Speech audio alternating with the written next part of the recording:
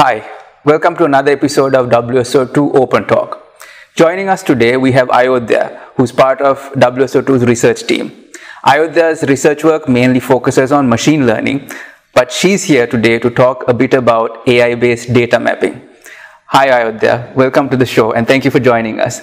So, can you tell us a bit about what is data mapping? So, data mapping is basically mapping attributes of two data elements, the process of mapping attributes of two elements. For example, if we take API connectors, if someone need to get data from one API connector and send it to another API connector, we have to match the attributes of two schemas. So, there we need data mapping. Okay. And why do we need to automate this? So, as I said before, in data mapping, we have to match from one element to the another element. So, there can be numerous attributes in one schema. So, it can be a tedious task to do this manually, which is the conventional way. So, the trend of the world is to do this automatically, so the software developers and other developers can have a good life. Okay. And so, what are some of the challenges we face when automating this? Actually, most of the time when we see the attribute names, there is no conventional way to name these attributes. For example, someone can take field of ID number and say it is ABC or field 1. So, it doesn't make sense what the content of the field. So, if you only consider the name of the attribute, it's very hard to map with the other fields. So, and along those same lines, so what are some of the existing methods to do this? So, as I said, one is matching with name, and there are other methods like comparing the content and some feature extraction methods. So, basically the most popular way is currently is mapping with name. And so, what's new in our method? So, in our method, not only the name, but we consider the content. We analyze it in mathematical ways as well as using technologies like word embedding and machine learning techniques, so that we can get understanding about what this attribute contains. For example, it's a work of natural language. We have to think how the people think.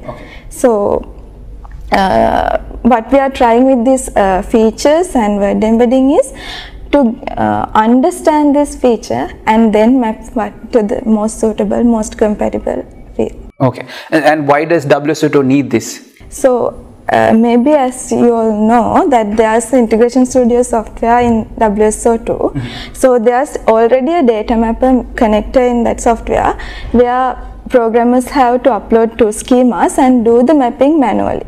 So, we have implemented this AI feature in that application, which would be released in near future, so that you only have to upload two schemas and then press a mapping button, so you can get the mapping automatically. Okay. Do you have a demo to show us? Or? Yes, I have a demo. This is.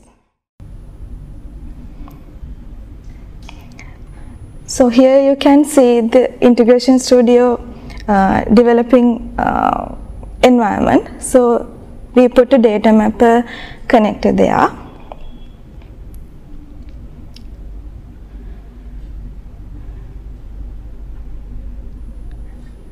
And create a dummy root.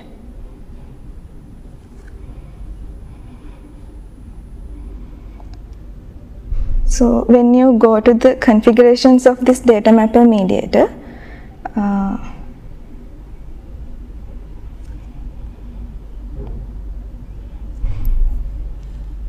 here you can upload your two schemas in the respective box. So, I just upload two simple schemas.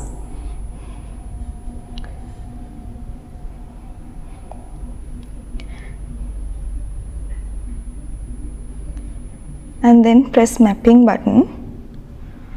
So, when you press the button, you can get the mappings automatically. Thank you, Ayodhya, for joining the show. It was great having you with us. Thank you. We hope this episode was helpful, and you can check the description for related resources and watch this space for more interesting discussions. Thanks.